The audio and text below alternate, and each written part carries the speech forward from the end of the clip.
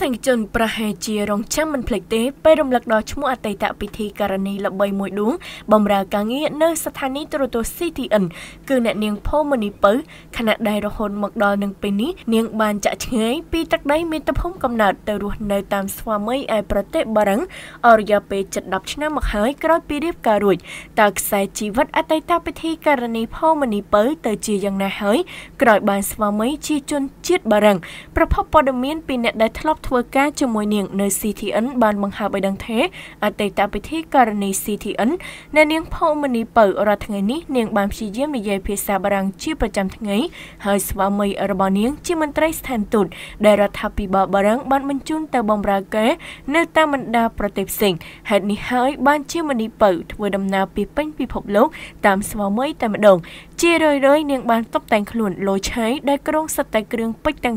ឈុតនិងមានការផ្លាស់ប្ដូរការរស់នៅតាមបែបអឺរ៉ុបស្របតាមក្រុមគ្រួសារឪពុកម្ដាយក្មេករបស់នាងដែលជាត្រកូលអភិជនតាំងពីនាងមានស្វាមីជិត10ឆ្នាំមកនេះជាញឹកញាប់គេសង្កេតឃើញអតីតតារាសម្ដែងនិងជាពិធីការនីថ្មិញចំពើផូមនីពៅបង្ហាញនៅសេចក្តីសុខនិងមានសុភមង្គលណាស់តាមរយៈការបណ្ដាស្វាមីនិងកូនប្រុសដែលមានអាយុជាង5ឆ្នាំដើរលេងកម្សាន្តតាមបណ្ដាតំបន់រមណីយដ្ឋាន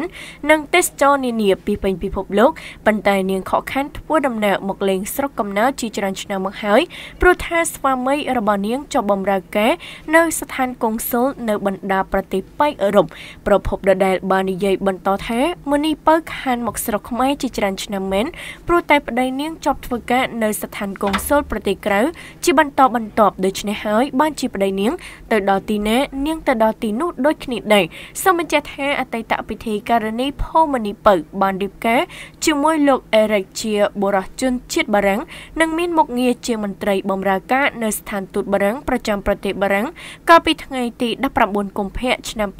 2011ដែលកាត់រហូតមកទល់នឹងពេលនេះគឺមានរយៈពេលជិត10ឆ្នាំមកហើយក្នុងនោះពួកគេទាំងពីរក៏ទទួលបាននៅកូនប្រុសម្នាក់ជាចំណងដៃផងដែរ